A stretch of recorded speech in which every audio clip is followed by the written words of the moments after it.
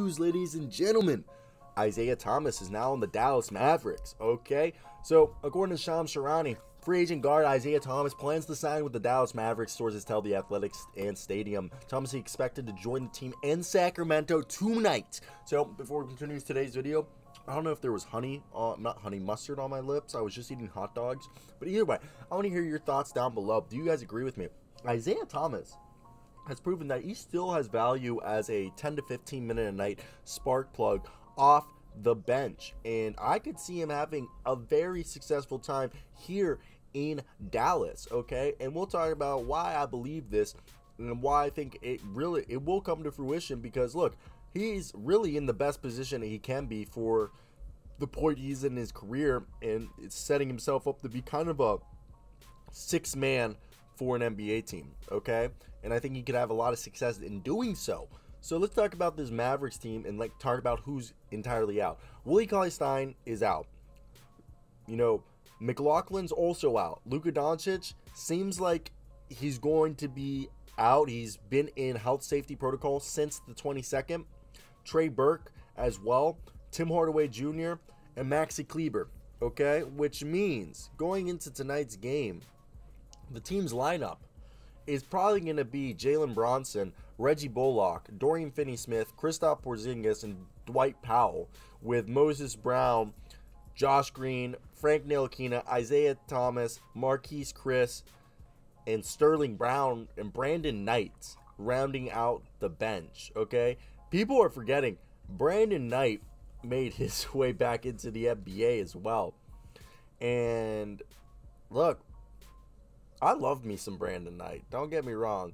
If Brandon Knight can come here and put up some points, I want either Isaiah Thomas or Brandon Knight to have some success. I know Isaiah Thomas scored 9 points a game on 30% from the field, 22% from three, and wasn't anything. But he has the ability to be that spark plug.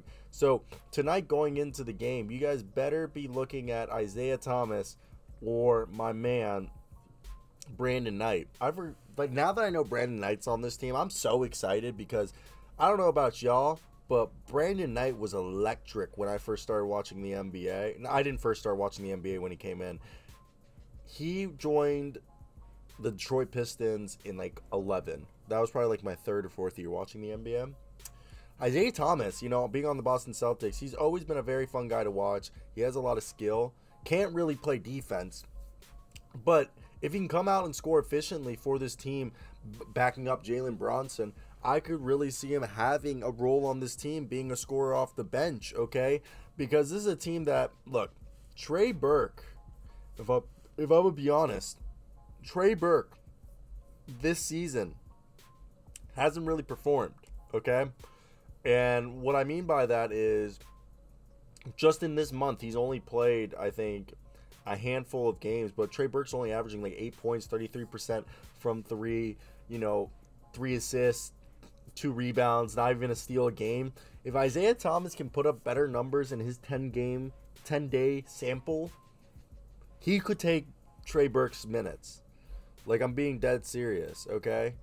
And I always forget Trey Burke was the 9th overall pick. I always forget that. And then he played for Dallas twice now. He's played with Dallas twice. But look, Trey Burke got some skill, okay? And if Trey Burke is struggling right here, I think Isaiah Thomas could really take that skill, because they have similar skills. They're just small shooters, okay?